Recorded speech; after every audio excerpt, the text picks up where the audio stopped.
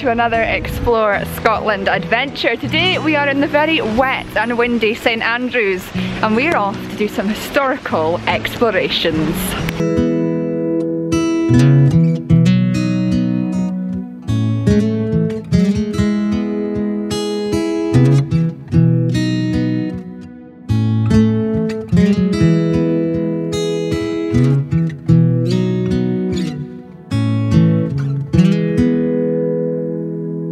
Now if you enjoyed my Elgin Cathedral adventure, you'll certainly enjoy this one because we have just arrived at the oldest medieval cathedral in the whole of Scotland. St Andrew's Cathedral, let's go and explore it.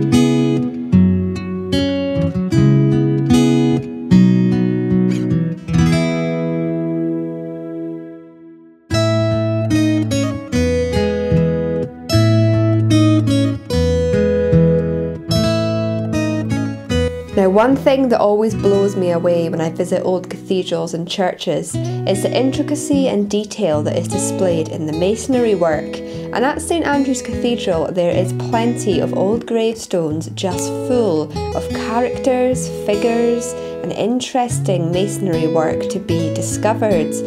The amount of time and effort and thought that must have gone into some of these gravestones is just truly mesmerising to think about, and to be able to explore them and look at them and just admire them in this preserved place, it's just an incredible experience and it really makes your imagination run wild.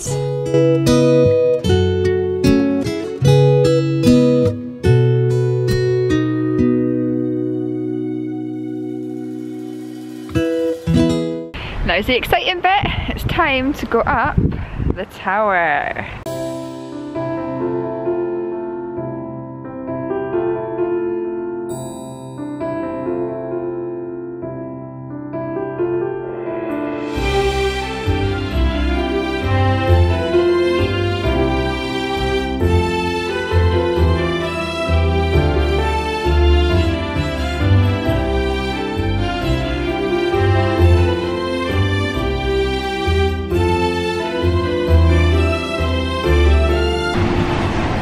That was a cracking view. You can just imagine how stunning it must be though, on a beautiful sunny day, looking out over the sea and over the town of St Andrews.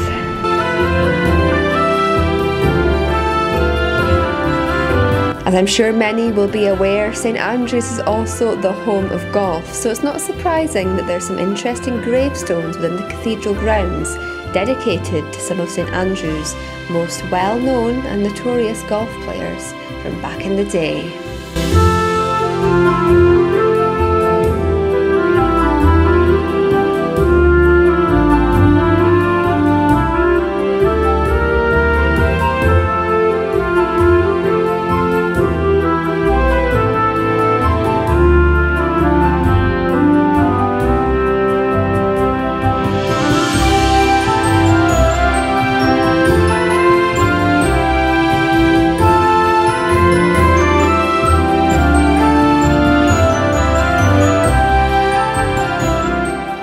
So we move from St Andrew's Cathedral onto St Andrew's Castle, which doesn't look like much on the outside, but there is some very, very interesting and unique things to explore underground here, and I can't wait to show you them.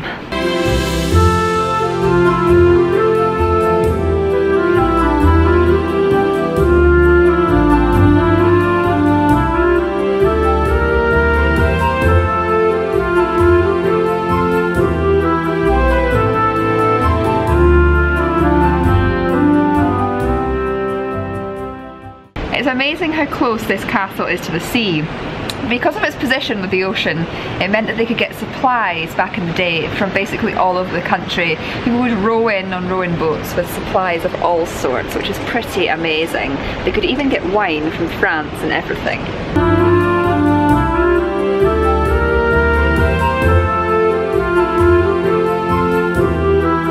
I'm off now down to the Bottle Dungeon, which was apparently one of the most notorious prisons in the whole of Scotland back in the day.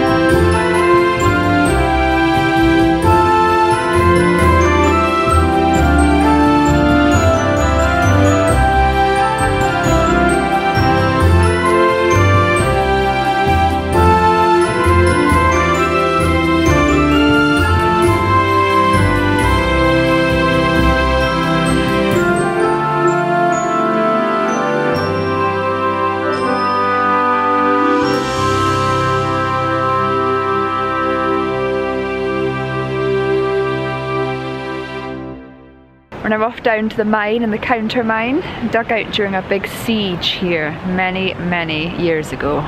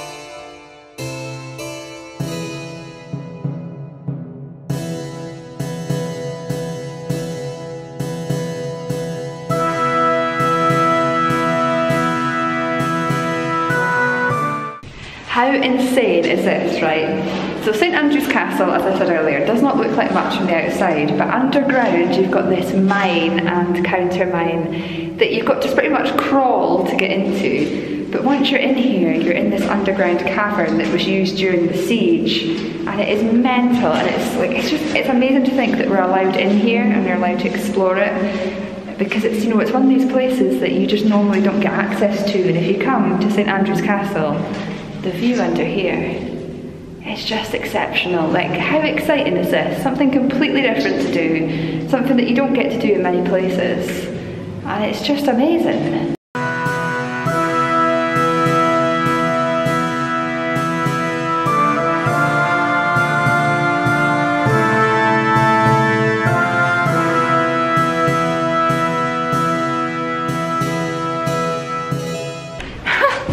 That was so cool. Amazing.